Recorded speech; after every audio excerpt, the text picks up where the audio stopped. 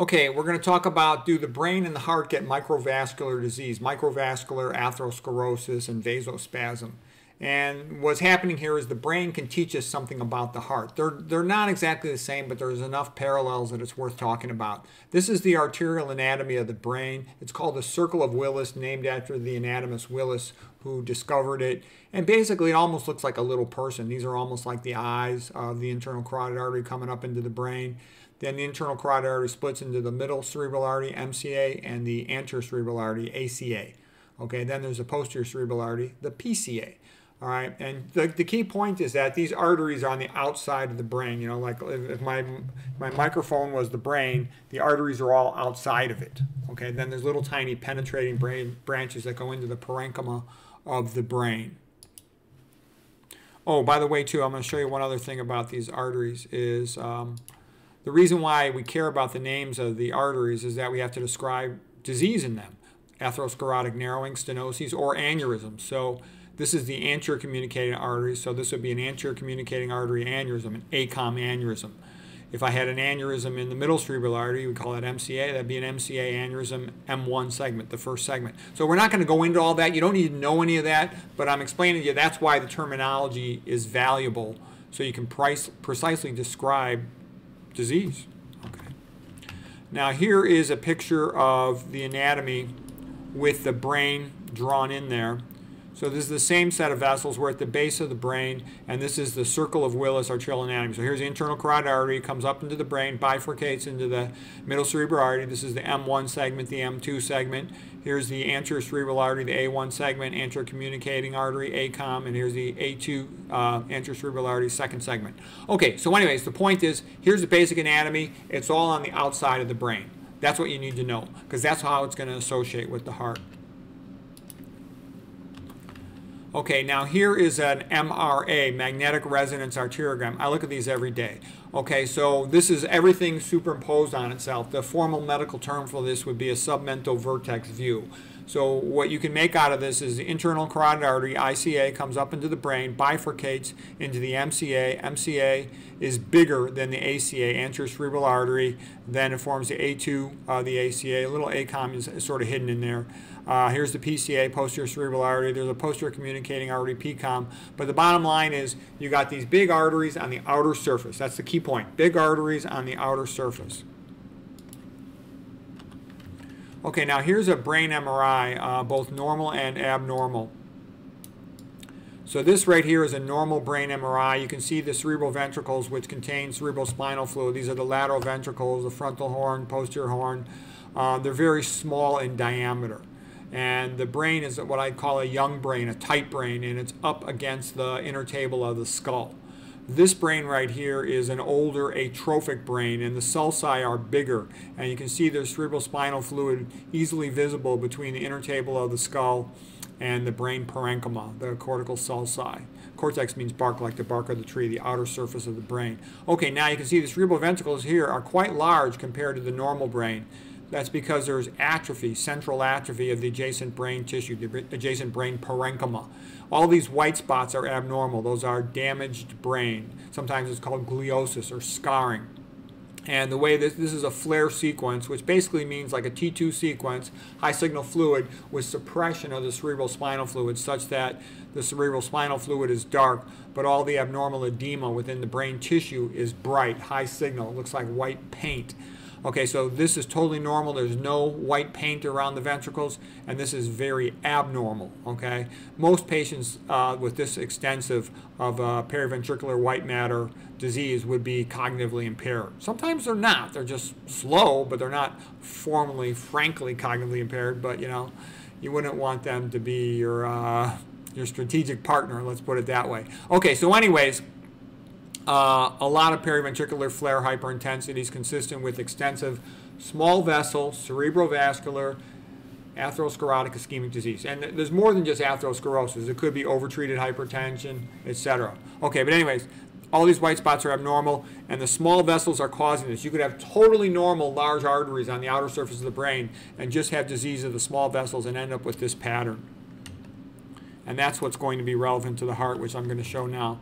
Okay, here's the arteries of the heart. And what I want to make a point about is the arteries everybody always talks about are the outer surface arteries of the heart. They're called the epicardial coronary arteries. Imagine this was the heart, this red shirt all bundled up. Okay, I'm going to put my fingers on it, just 3 fingers.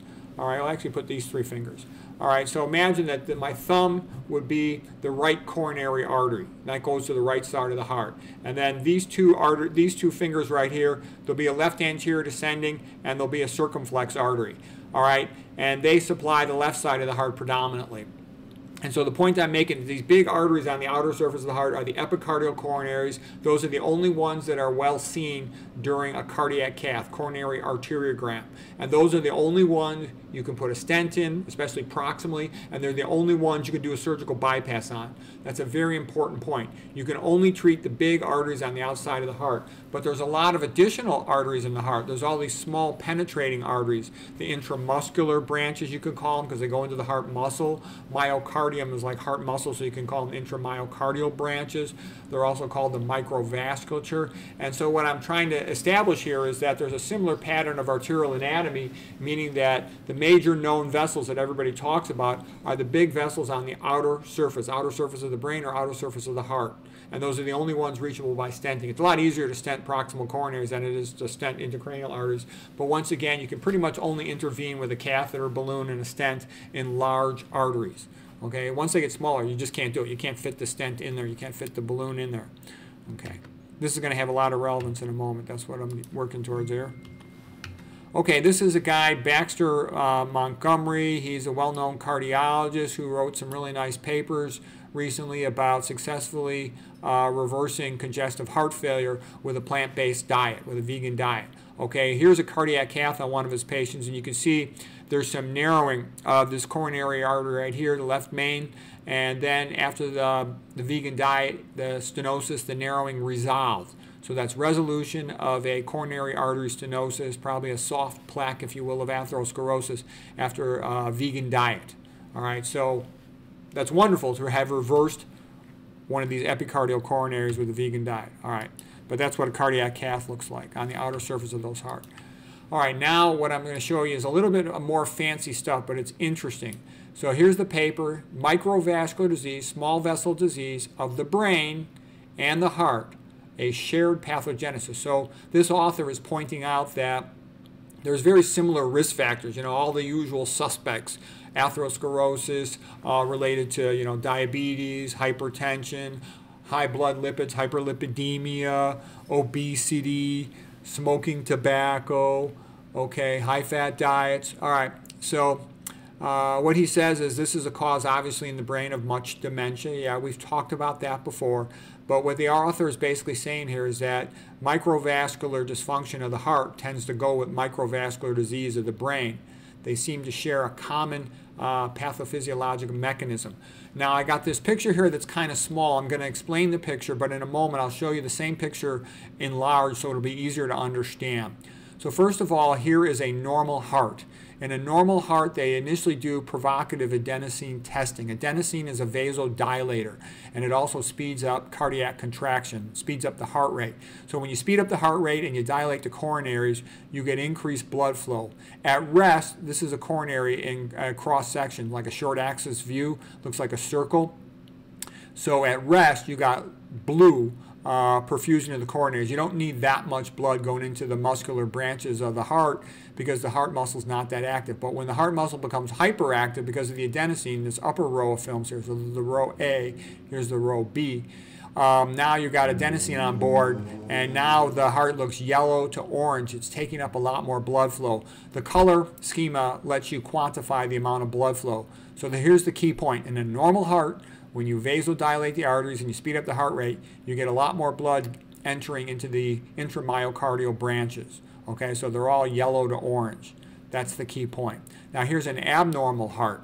And this patient had a normal cardiac cath, so they don't have epicardial coronary artery disease. This means the big arteries on the outer surface of the heart were totally normal. But in this patient, when they gave the adenosine, they don't get this frank coloration of becoming like yellow and orange. As a matter of fact, in the inner parts of the heart, the inner layer of the heart wall is called endocardium. The middle part's the myocardium. The outer surface is the epicardium. So just beneath the endocardial layer, so this is called subendocardial, you've got blue, persistent low flow.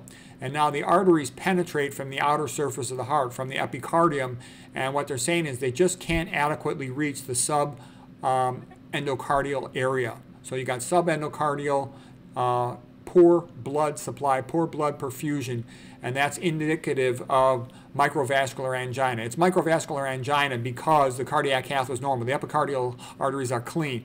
You see when you're in a low flow state with no adenosine on board, no vasodilator, tachycardia inducing drug on board, you got a normal blue myocardium. It's all blue how it should be, just like it was up here in the normal patient. Okay, this is a symptomatic patient, and I'm also showing you, I'll show you better on the magnified view on the next image, but you got a lot of periventricular hyperintensity from small vessel disease. So here, let me show you the next picture. It'll be better. I just had to explain it with that picture.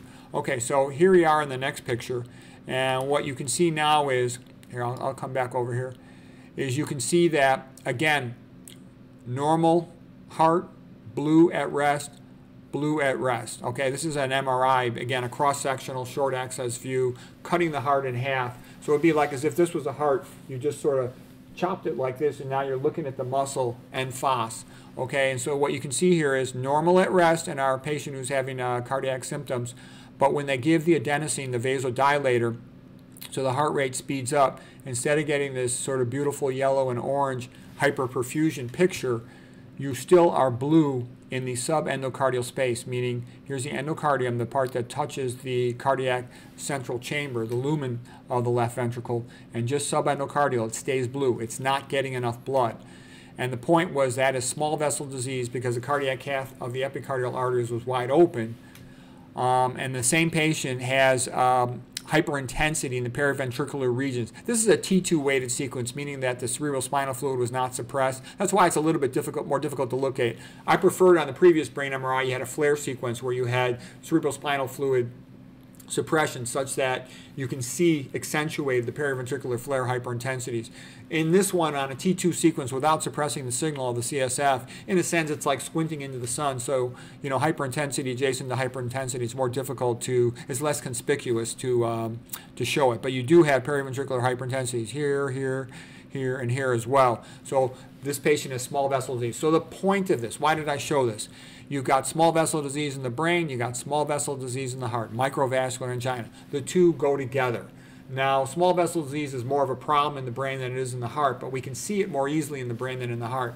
But the point of this, why am I going through all this? Because what I'm trying to tell you is, it's fantasy land to think you can fix these problems with coronary artery bypass surgery. You can only bypass the big vessels. You can only stent the big vessels. You can't treat the microvasculature, which is diffused throughout the brain, throughout the heart, except by diet. And you can also try treating it with pills, but pills have tons of side effects and problems. So what I'm really saying is, you either get your act together with the diet or you're screwed, because you're going to plug up these small arteries.